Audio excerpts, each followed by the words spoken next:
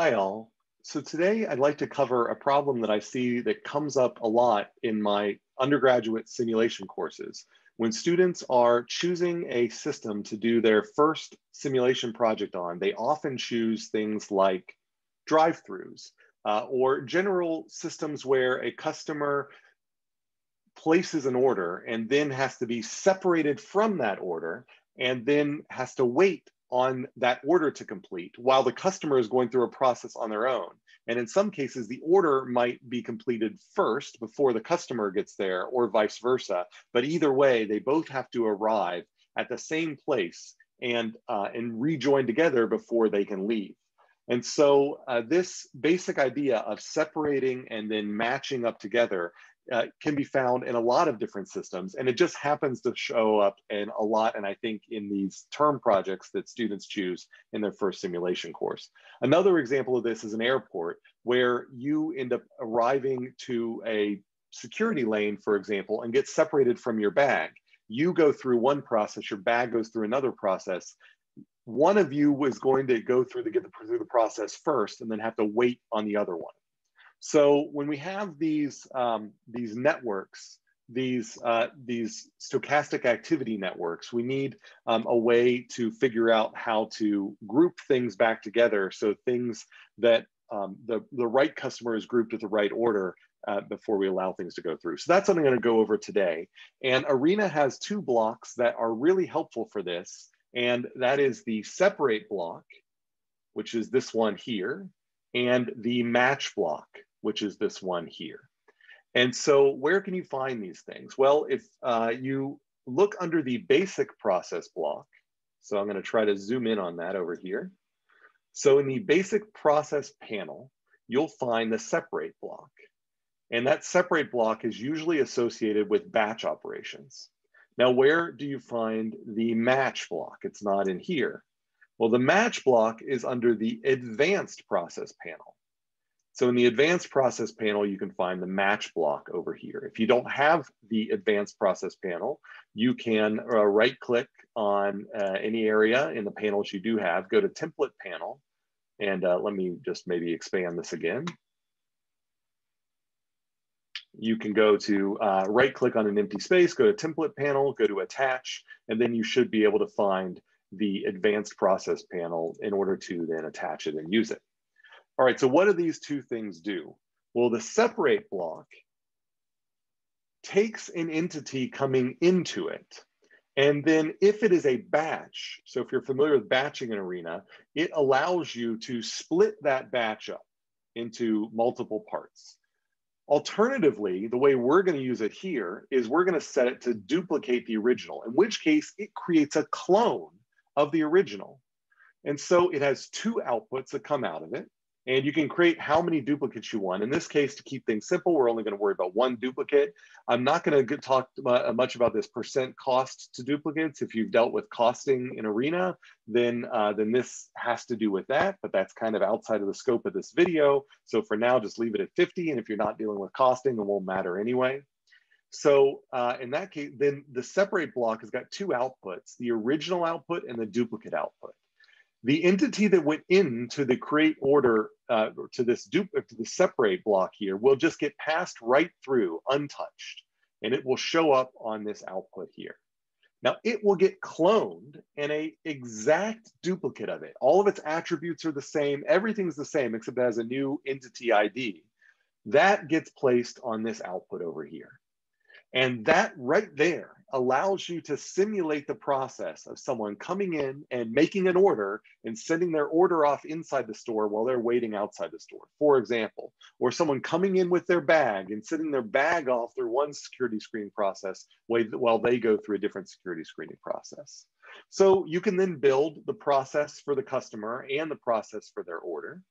And then you can bring that back together with this merge block. And this merge block over here, this is the one that's under advanced process here. If we click on that, then what that allows us to do is it basically, notice there are two queues above the merge block. You can set how many queues you want above that merge block. And that will also set how many inputs there are above that merge block. So there are two there, and so there are two inputs. And so customers will come into the top input and they queue up in the top queue. Orders, which have been separated from those customers, will come into the bottom input and they will queue up on that bottom queue. What it's going to do is, if under type here, you can set it to any entities, which just generates whenever there's one in one queue and the other in the other queue, it can group those together. But we're going to do something more advanced based on attribute.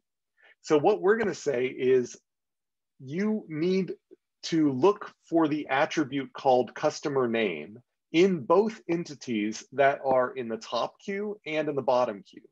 And when you find an entity that has the same customer name in both queues, so you find a customer entity with a customer name that matches an order entity with that same customer name, at that point, you then bundle those together. And in this case, I've got them set to create a permanent batch that creates a single output that goes out of this, this guy right here. Now I can also set this to a temporary batch if I want to separate those out later, or no batch. If you do no batch, then it'll generate two outputs. So the two things that we're waiting will then leave and they maintain their identity. We're just going to do a permanent batch so that we can easily dispose of them afterwards. And then we can choose, because we're choosing a permanent batch, what type of entity do you want that batch to look like? And we're going to say we're going to make it a customer entity again.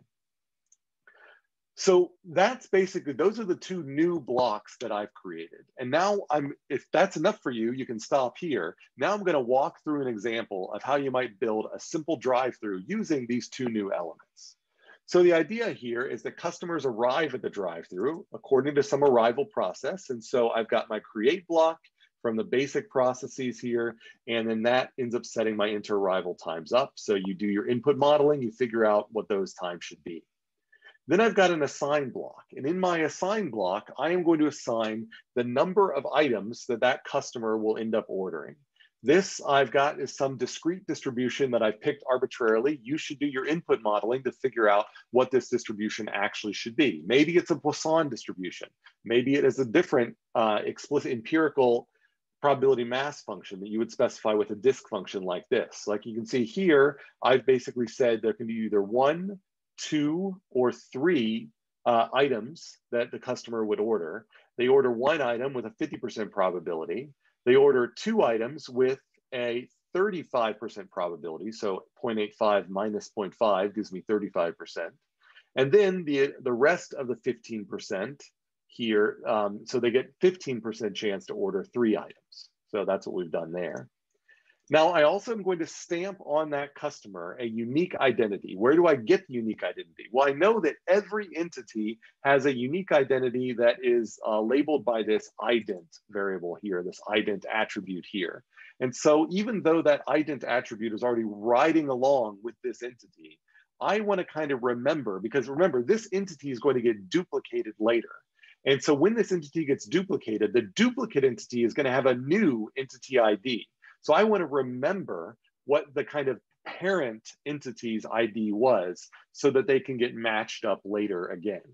And so that's why I'm kind of copying this unique ID twice at this point, so that when it gets duplicated, the duplicate will still have this customer name attribute, even though its ID will be different.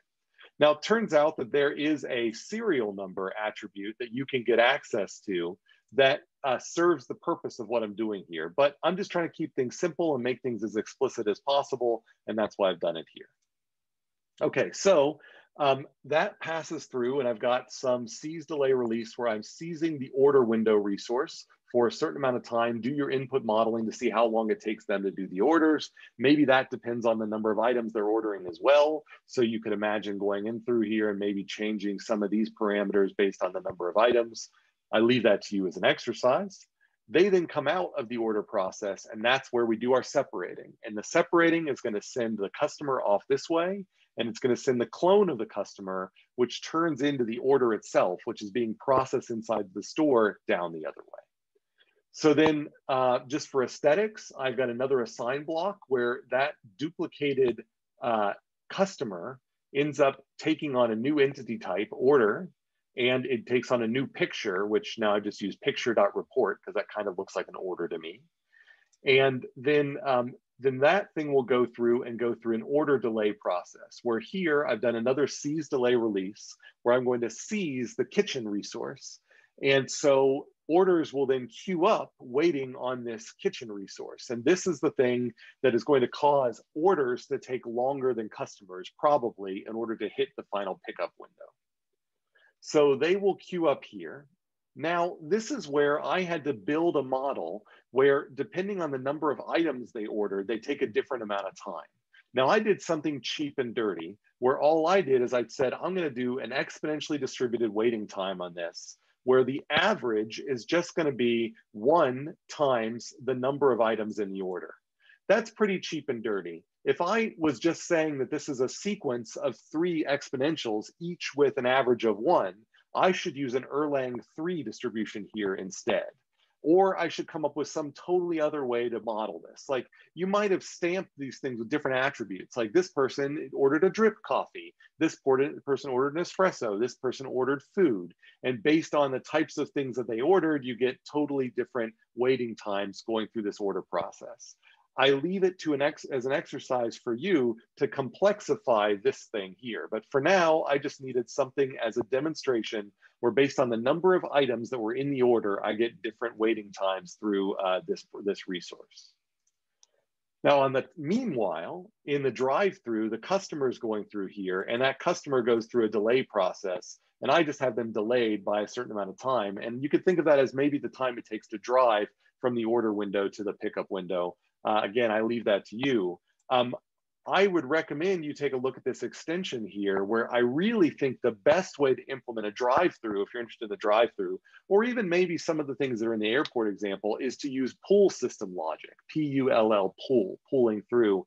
There is examples of pull system logic. If you look under File, Browse Smarts inside Arena here, and then you can go under control logic. There is this cool control logic pull system, which shows how you implement pull logic in one particular way.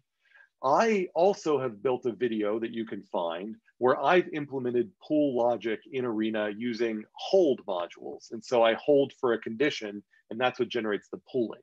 What I mean by a pull system or pull system logic is that really you can't get access to the order window unless there's room in the drive-through. And whether there's room in the drive-through really depends upon whether people are queued up at the pickup window. So really, this whole upper branch here should probably be governed by seeing how many customers are currently waiting for their order. And so that you can look at this queue and figure out how many customers are queued up waiting for their order. And you can then prevent customers from making new orders until there's room for them to actually get to the order window to make a new order. So all that could be implemented in this kind of top branch here with pull logic. And I leave that as an exercise for you to figure out how to do. A good simulation of a drive-through should probably be doing that. All right, but getting back to this simulation where I'm just really focused on the merging, we've now delayed the customer by a certain amount of time. We've delayed the order by a totally different amount of time. They come through, we go through this merge block, which we've already talked about here, and this merge block is gonna wait until it has a customer in the top queue with the same customer name as an order in the bottom queue. And when both of those entities exist and arrive there, it will pull them out regardless of where they are in the queue. It will put them together into a batch, and then it lets that batch go. Now, for verification purposes, I've put an infinite hold right here, which will cause anything leaving the system just to queue up here, so that I as a programmer can investigate and inspect it in order to see if everything's working properly. Once I'm confident that things are working properly, I can get rid of this infinite hold and replace it with the dispose that I have tucked away up here. So let's see what happens when I run this thing. I hit run, and we can see, I'm gonna hit pause here in a second. As you're watching here, I'll let you watch for a little bit, and then I'll pause and point some things out, and then we'll let it run again. Customers are arriving, and they are going through this top branch, but they're also being duplicated. See, 2, 2. We've had 2 go up here, 2 down here. 2 were generated, and they got duplicated. 2 went up here, and the other 2 went down here. And during this little line, you see they still look like people. Then they go through here, and then they look like orders. And then they'll get delayed in here for a certain amount of time. And they'll get, and the customers, it's still people icons, get delayed in here for a certain amount of time. They end up showing up with this match block where customers will sit there and wait. So normally it's going to be the customers that wait because it probably takes longer for the orders to get prepared. But you might sometimes see an order there waiting for its customer. And then when the customer and order with the matching customer name meet each other, then they get batched together into a batch, and that batch takes on the identity of a customer again. And then they get stuck here in this infinite hold. They would normally be disposed. So if I were to drill down into this customer here, I can see that this customer is in a batch that has 2 group members in that batch. If I look in the user-defined attributes, I can see that the attribute for this customer has a customer name of 2, and it has a number of items of 1. So if I go down and expand these group members, I can see that, lo and behold, one of the entities in the group is an entity with ID number 2. And that makes sense because I was expecting these 2 to be grouped together by customer name where the customer name was 2. So if I look at this entity's user-defined attributes, then I see its customer name is equal to 2. And that makes sense because it just got set to this entity ID.